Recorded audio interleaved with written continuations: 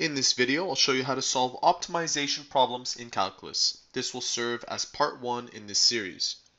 Optimization problems are essentially problems of finding the absolute maximum or minimum of a function, which is easy to do and we already know how to do it based on videos we've done in the past. But we must first be able to set up the problem, which is the hard part. The steps in solving optimization problems vary, but these are the ones that work for me. First, you need to understand the problem. Next, if applicable, you could draw a picture. 3, introduce notation. In other words, introduce the variables. 4, figure out the variable to be maximized and use the information in the question to express this variable in terms of one other variable. And lastly, find the absolute maximum or minimum of the function on its domain.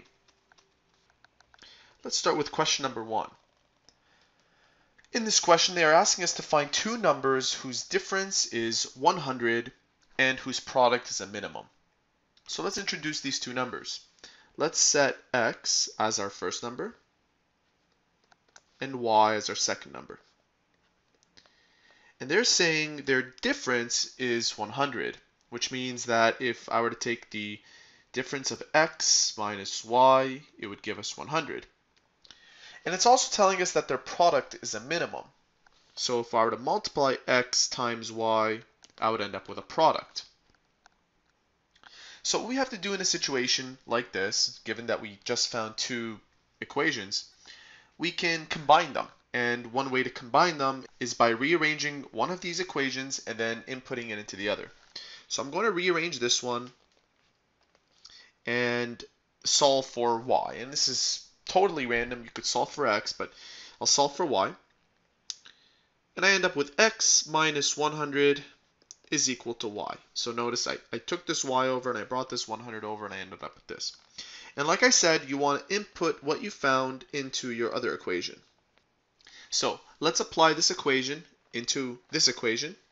And this gives us x times x minus 100 is equal to p. And I'll simplify the left side, and this gives us x squared minus 100x is equal to p. So now that you've combined the two equations that you found, you want to find the critical numbers. And the critical numbers are found by first finding the derivative of the function, and then setting that derivative equal to 0. By setting it equal to 0, you could solve for your x. And this number will help us determine whether at that point, at that critical number, if there is a local minimum or maximum, depending on whether it's increasing or decreasing before and after that critical number.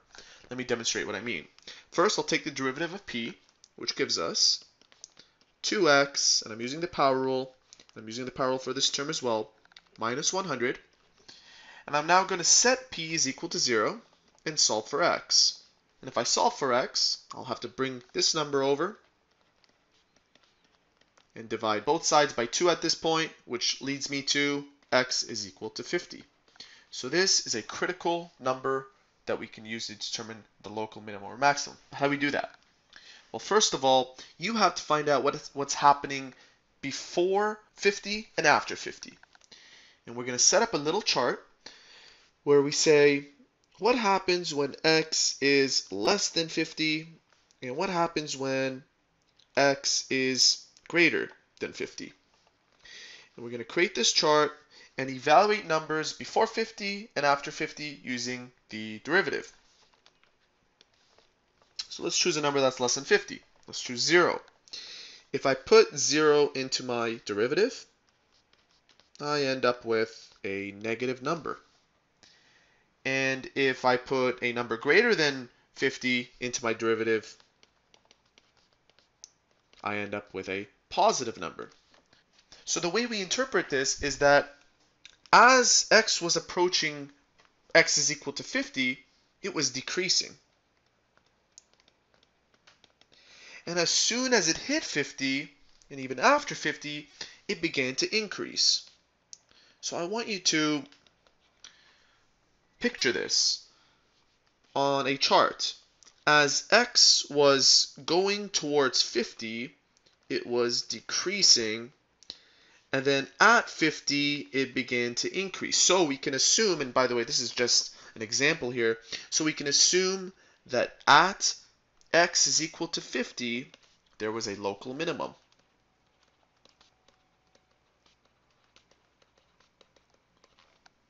Now, to find your y value that corresponds to this, we're going to take this number 50, we will apply it to this equation.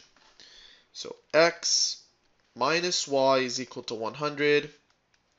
I'm going to apply 50 right here, and I end up with 50 minus 100 is equal to my y, and therefore y is equal to negative 50. So there you have it. We just found two numbers, x at positive 50 and y at negative 50, whose difference is 100 and whose product is also a minimum. If you found this tutorial helpful, please support our channel by subscribing or by liking this video. If you have any further questions, you may visit our website at biology-forums.com. We are an online service for students seeking free homework help. See you soon.